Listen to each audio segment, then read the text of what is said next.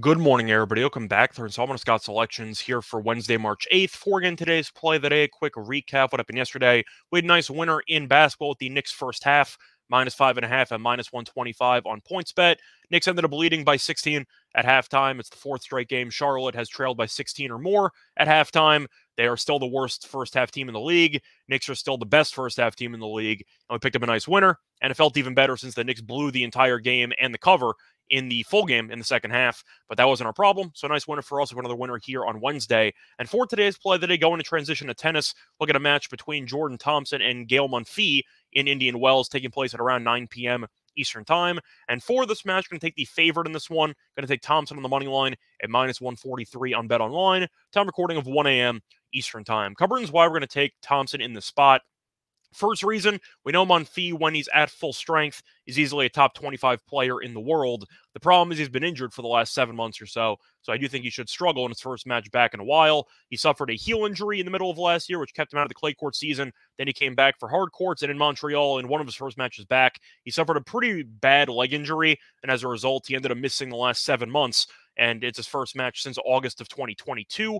So I do think you're going to end up seeing Monfils struggle with either rust or just potential flatness in this match, while Thompson's been in pretty good form lately, which I'll get into in a second. But to look at the quotes from Monfils, it seems like he's focused on a couple more long-term plans than the initial short-term, and I think as a result, you might see Monfils take it a little bit easy and make sure he gets through the match relatively unscathed health-wise instead of laying it all on the line in this match. So to read off the quote, he said, "I think that you know that there is the protected ranking when you don't play for a certain amount of months. I know that if I take it, I have to not play in the Australian Open to reach the 6 months needed, and that will be my decision. 2023 is an important year for me, a year of transition, a transition between my injuries and the fact that I need to be competitive to try to qualify for Paris 2024. Talking about the Olympics because he is French, of course. I would not like to miss the Olympics. It would be my last one. I hope that 2024 will not be my last year, but maybe the one after that." In other words, Monfils is acknowledging that 2023 is going to be difficult because he's transitioning back from injury, and he seems very focused on qualifying for the Olympics, which is more of a long-term plan. For me, it says that Monfils is happy to be back on the court. He's going to definitely try to win the match, but I'm not expecting him to sprint down every ball that he could get to at full strength or full speed. I think he's going to try to be a little bit, I'd say, reluctant to actually use all of his athleticism in this match, and I think he's going to try to just get it through without getting injured again. But when you're focused on the Olympics, which is about a year and a half from now, I do think that's a sign that Monfils is kind of distracted, or at least not fully focused on winning this match. It seems like a pretty decent goal for him would be to stay healthy and to have a respectable showing. Thompson, though, on the other hand, has been playing very good tennis lately, and he is very good on hard court. It is his best surface.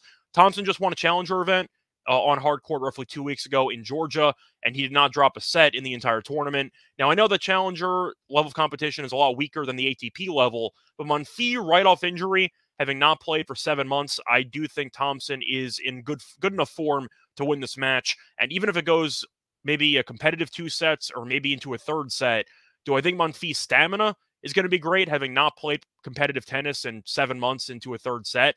I'm not sold on that prospect for Monfils, so I think that Thompson should be able to get the job done. And there is also the chance that Monfils maybe doesn't feel it 100%. Maybe he does retire mid-match. So that's kind of why I'm also using Bet Online, because I know that they have the strict house rules, or the generous house rules, however you want to phrase it, of grading money line bets as winners if one full set is completed. So if Monfils ends up losing the first set and he decides that he can't handle it anymore and he retires, you still get the win on Bet Online, and other books might not give it to you. But Thompson's in good form. Monfils, until I see him look anywhere near how good he looked in 2022 or maybe 2021, I'm a little bit skeptical on how sharp he's going to look, and I think Thompson should be a bigger favorite because of it, with all the uncertainty revolving around Monfils' performance after his long absence. But for me, I think this line is a little bit too short, so I'm going to take the favorite, and I think he'll get the job done. So play that once again here for Wednesday, March 8th is going to be on Jordan Thompson money line at -143 on Bet Online. Bye, everyone.